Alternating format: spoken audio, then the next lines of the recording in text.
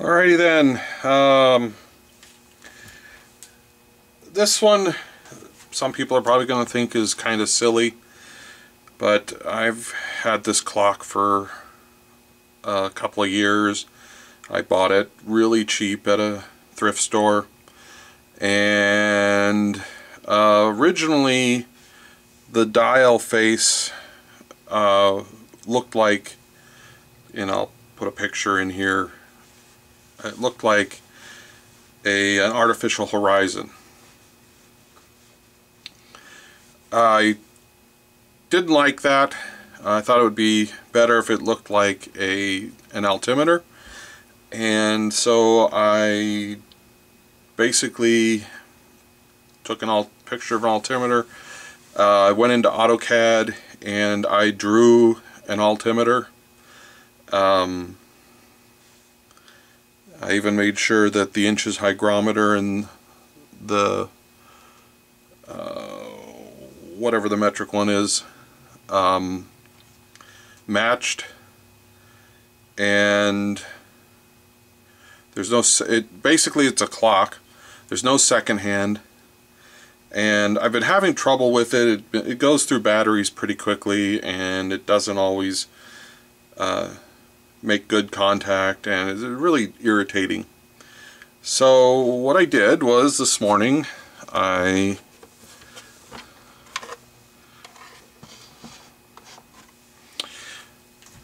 basically installed an AC or a DC socket and a small, one of the very small buck converters, which you've seen in one of my previous videos, a small relay, and I took the battery and moved it from here up to here. Just so happens it fits almost perfectly in there. I got this AA battery holder from Radio Shack when they went out of business, and so the way this is wired is 12 volts DC comes in, energizes this solenoid, which, by the way, the normal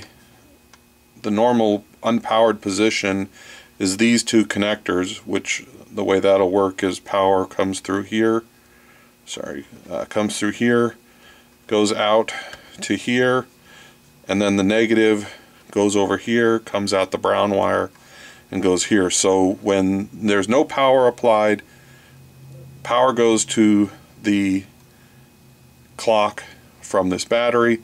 The instant you install, plug in 12 volts, it energizes this solenoid, and it also energizes this buck converter, and it converts the 12 volts down to 1.5 volts, which comes out, goes through here, and then into there. And so I don't know if you can see this.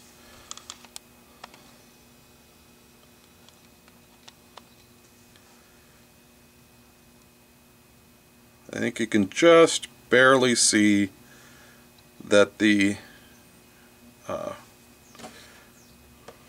minute hand is moving.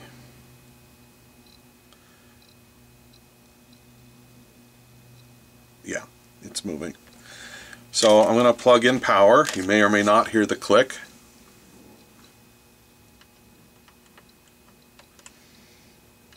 And I'm plugging it in now.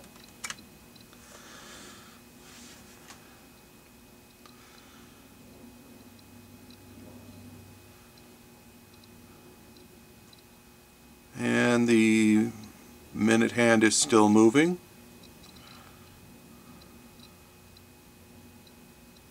Yep, and I will unplug power. And the minute hand continues to move. So there you are, a very